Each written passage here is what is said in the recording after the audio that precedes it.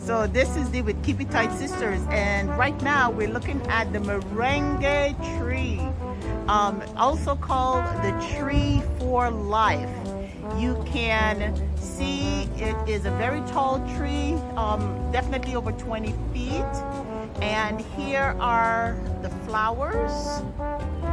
Now, just about every part of this tree is edible.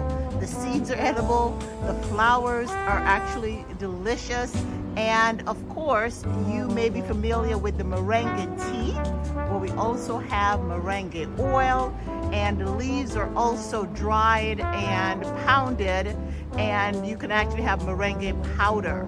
Now, one of the things that I want to show you are these long seed pods here. These are the seed pods.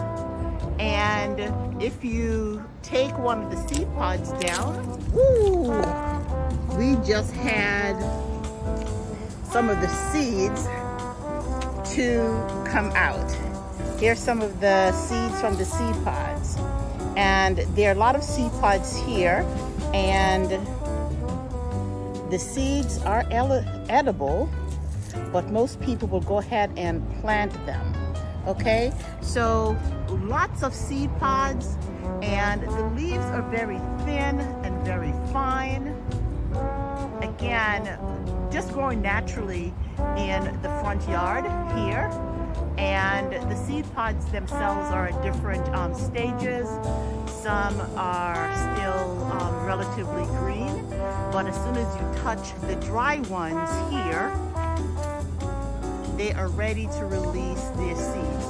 So this is the moringa tree, the tree for life.